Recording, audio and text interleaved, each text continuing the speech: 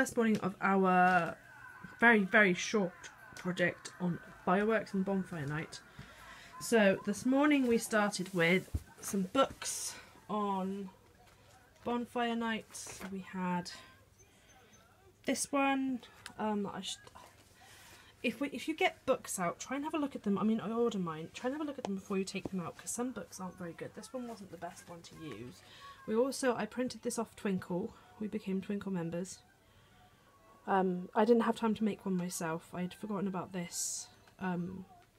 They are really good for last minute things and whatnot. And they also had a load of information on like Guy Fawkes. So we read this morning as well, so that Rosie knows who Guy Fawkes is. We also read Sally Malley's book on fireworks. And then the sheets I have for her today so far are this penwork sheet that she's sort of done it. She just keeps doing it in white and really pale colours. She has to trace the lines for the rocket, the sparkler, the star. And because we've learnt about Guy Fawkes, she's got a colouring sheet colouring Guy Fawkes. Haven't you, baby? And over here we have our poem that Rosie's going to learn.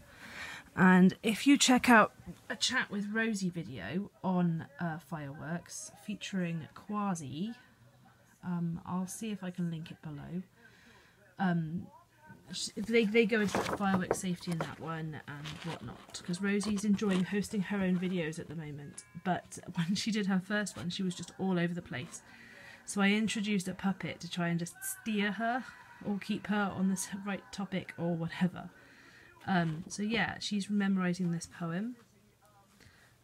She seems to want to listen to it more off of our little puppet elephant than she does just me saying it. So yeah, what we're probably going to do with this topic is we are probably going to add a few fireworks to our board, maybe do a couple of crafts. Today we're off out to do a pets at home thing. They have a Pet the Pets thing, and I was in two minds whether to take her, because I bet it's quite distressing for the pets, but we're probably only going to do this once, so we're still getting there with the whole veganism thing. There's things that you sign up for and then suddenly think, actually that probably doesn't quite fit with the lifestyle, so yeah, bear with us, any vegans watching. Then tomorrow we're probably going to have a lazy-ish day. We might even pop just to the park. We'll do a bit more reading, get her to learn some more firework words, understand what onomatopoeia is with crash bang and stuff. Saturday she's got ballet, and then we're going to Sparks in the Park in the evening, so we probably won't do an awful lot. She'll probably just try and get her to do the sheets, and I'll show you the sheets in a minute. I'll probably just try and get her to do these sheets. She's currently having a little bit of TV time. Let's see if I can find these sheets for you now, actually, while I'm thinking about it. So, a couple I printed off Twinkle. So, and I've put all my Halloween-y stuff all together. So, this is our Bonfire Night Senses sheet. So, what she can see, describing words hear, describing words smell and touch. A firework safety sheet for Rosie to learn the rules. A senses poem that goes up in ability. So this is off Twinkle as well.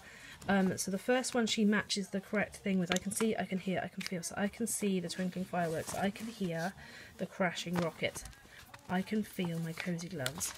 And then it goes up in I printed all of them off ready for it. You can have that if you want to take that up, baby. Take it and do it. There's the B for the bat. So I've left the ones on the top that are currently her ability. We might even not get around to this year. And then she's got some questions on the Guy Fawkes sheet, but again, she's very little for this, so I still might not do this. And then for those of you people who are lazy, there's also an answer sheet. I just printed the whole thing off, and there's the information that she'll get her answers from for the next one. She's got a few firework colouring sheets.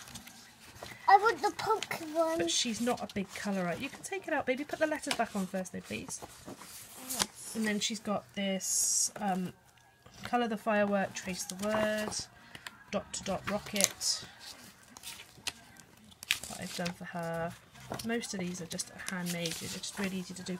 Penwork, Catherine wheels. And then the older questions and stuff that go with everything. So yeah, those are my resources, but we're fitting them into 4 days, so it isn't a lot because we're not doing a long project on this. We're just doing... I'll turn you around. Hi, lazy day today. I can't be bothered to put my contacts in. So with this whole firework thing, because we're fitting it into Thursday, Friday, Saturday, 3 days even, and then we're going to do a little bit of notebooking on Sunday on Halloween, and I might try and do Halloween today actually, but we'll do notebooking on Sunday about the firework night. We're then going to start Where I Live project in Cardiff, so we're gonna start that project on Sunday. So this is probably plenty of sheets to keep her going just for the 3 days we're on it. I'm not sure you understood how to do that sheet, baby. Does Mummy begin with S? Ma. What does it begin with? Ma. Ma. Yeah. So what begins with S? What picture begins with S?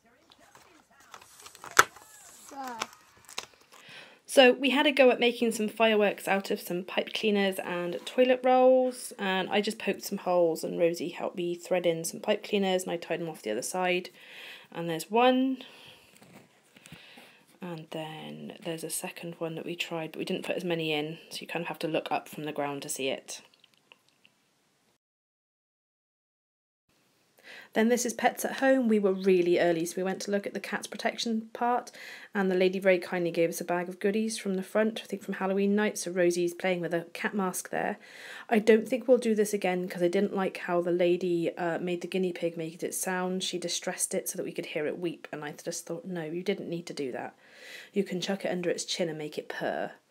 And they like that. So Rosie got to see guinea pigs, a rabbit that looked like a wizard, and some Russian hamsters. And she got to feed some fish. They weren't allowed to touch the little ones in case they bit them and because they were quick and could escape. So she really enjoyed it though. And there weren't many. There were only 4 kids there, including Rosie. We also... So she's poking the cheek because he's got food in his cheek there as well. We also bought a new friend. They had this lovely little Christmas doggy who was so cute, and we thought his name was Buddy and our old dog's name was Buddy, so we bought him and brought him home and took him to the park for a play. Tomorrow I'm going to have a Rosie-led day, I've decided.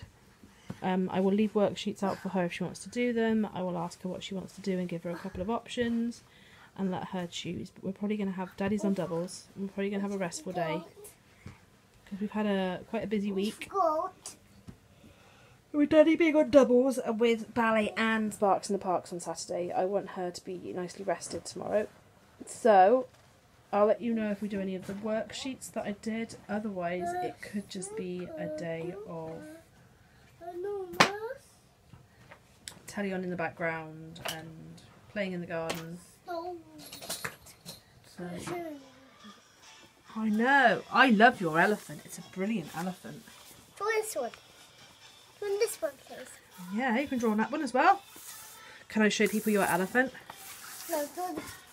Look at that trunk and all. It's a very hairy elephant, isn't it? You. He's beautiful. Mummy loves your drawings at the moment. What's this one? Who's he? It's a potato head. That one is a potato with hair, is it? And what about this one? This one's a different shape. He looks like a sea lion or something. What's no, what's he meant to be? Draw it here. I'll draw a drawing in a minute. I'm just filming your pictures, baby, because they're so beautiful. Mummy's going to miss when you start drawing things properly. I love your hairy potato pictures. Try and draw here. Oh, okay. What do you want me to draw? A potato. Draw a potato.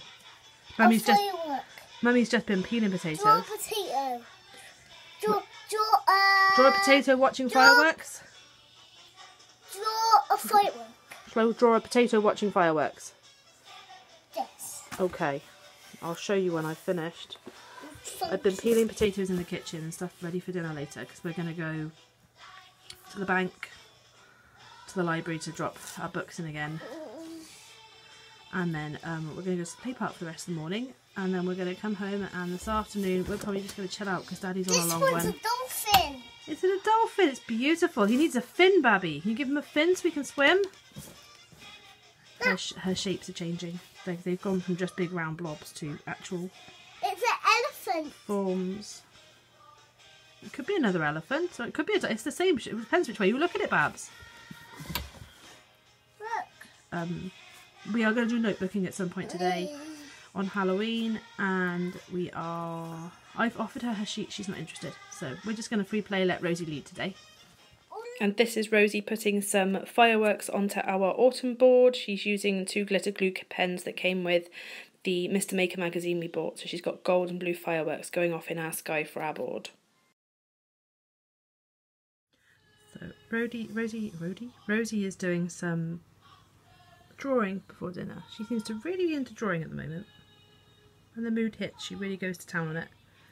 So, we were out all morning at the play park, running errands. Then we came home and we kind of chilled out for the afternoon. Look at this! It's beautiful! What is it?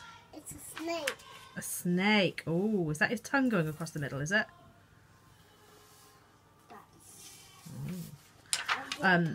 So we watched a couple of movies. She's done her schoolwork book, a couple of bits from her schoolwork book. When I say workbook, I'm basically saying there's ones you can pick up in like Wilko's or supermarkets that go by the age range of like 3 to 5. So we've got a couple on the go, and when she's bored of one, we do a different one. And now she's listening to Oliver while I cook dinner. And then tomorrow, if I remember to take pictures, apparently ballet's not on because the poor lady couldn't find a venue because she can't go in her normal place tomorrow. So tomorrow, I don't know what she'll get up with Daddy. I think he might take her out with me in the morning so I can have a little bit of a break because he's got some double shifts coming up. And we've got Sparks in the Parks as a family in the afternoon.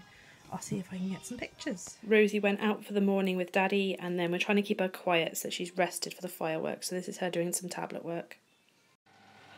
So this is Rosie at the firework night. She went on a couple of rides. She went on the rocket. She went on the cars. The display was a little disappointing for the little ones. There weren't any really loud bangs, and it was really small. So we'll probably keep her until the 7 next year. But for now, this is the end of this video. I hope you enjoyed it. Please subscribe if you did.